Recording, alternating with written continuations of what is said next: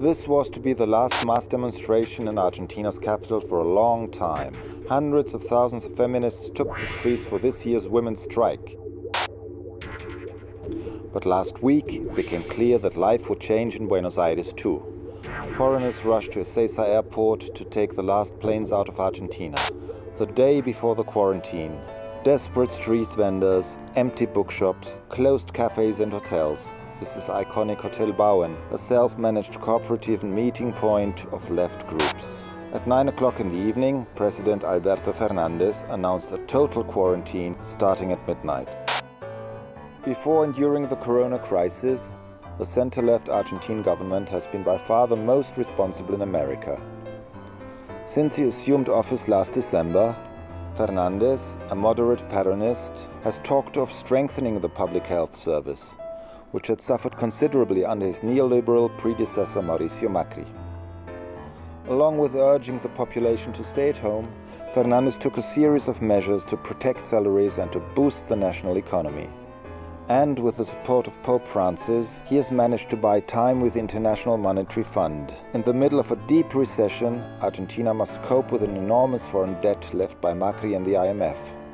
With a staggering 40% of the population, some 16 million people, below the poverty line. Recently the president said, "Between the economy and life, I choose life." In fact, he has to work on both.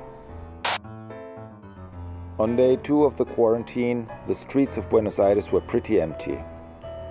Basically, people were just going to their local fruit shop or to the Chinese grocers. The best news came from one of our allies, the Union of Land Workers, UTT. One of their leaders was chosen by the government to direct the Buenos Aires central market. This is a strong sign in favor of a family-based ecological agriculture. It is Norita Cortiño's 90th birthday. Norita, a founding member of the Plaza de Mayo Mothers and probably the country's most famous human rights activist, had called for today's demonstration for the right to water. And she wanted to march along with hundreds of thousands on the 24th of March to keep alive the memory of the dictatorship who murdered her son and crippled Argentina from 1976 to 1983. Now those dark years were remembered on the country's balconies and at home. My newsstand is still open, but nobody knows for how long. The daily Página 12 describes the situation in the capital's vast poor areas where social isolation is more difficult. Here the health infrastructure is very precarious. Concrete solidarity is the big challenge, and Argentina is willing to face it.